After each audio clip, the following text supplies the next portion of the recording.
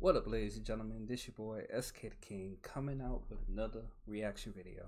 And today we're actually checking out Longbeachgriffy new video of how normal people live in the Marvel Cinematic Universe. So let's check it out, man. You're late again.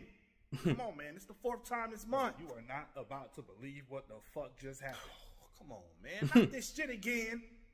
Last year it was, Iron Man flew through my apartment. Thanos snapped my grandma away. Thor fucked my bitch. Come on, bruh. Thor did fuck my bitch. That's not the point. You know how he's right next door to Spider-Man, right? Here you go. Nigga, Bruh. them apartment walls is thin as paper. I hear the nigga swing to his window and sneak back in his room every night. Get to the point. Okay, so I leave my apartment this morning.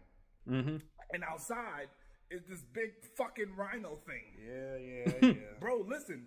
This big fucking mechanical man animal picks up my fucking car and unprovokingly throws that shit into a group of preschoolers. Oh man. I'm looking like, oh shit, my car. And right before my car gets ready to hit these little fucks and leave my shit completely covered in blood. And blood is hard to get out of paint, by the way. Dang. Spider-Man swoops in and catches my fucking car. Right? Dang. Congratulations. Ain't no fucking congratulations. Instead of catching my shit and putting it down safely, he throws it back at the rhino. Oh my god. Knocking the rhino thing 100 yards back and completely destroying my shit in the process. Dang. Inconsiderate as fuck, man. So take the fucking bus. I'm getting there since you know every goddamn thing. So I'm getting ready to get on the bus, right? That fucking rhino thing comes charging full speed and runs right through the fucking bus, killing who knows how many people. You know, the unaccounted deaths in this city from all these inner city fucking superhero brawls. For real. It's fucking unacceptable, by the way. Even if this did all happen, you could have got on the train. He just don't know. You know, that would be possible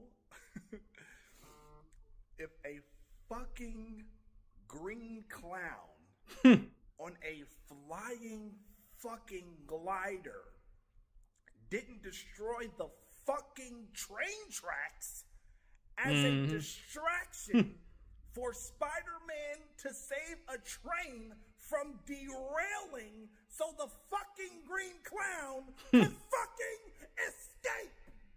For real. The trains have been out of service for 2 months, goddammit. You could have walked. Oh my god. For real. I feel this pain, bro, man. They just don't really know how them people be feeling on in the Marvel. That's crazy, man. So, man, let me know what y'all think about this, man. Oh yeah, let me stop this real quick before they start playing this ad. Man, let me know what y'all think about this video, man. But yeah, that is kind of jacked up though. All right, but I'll see you on the next one, and I'm out. Peace.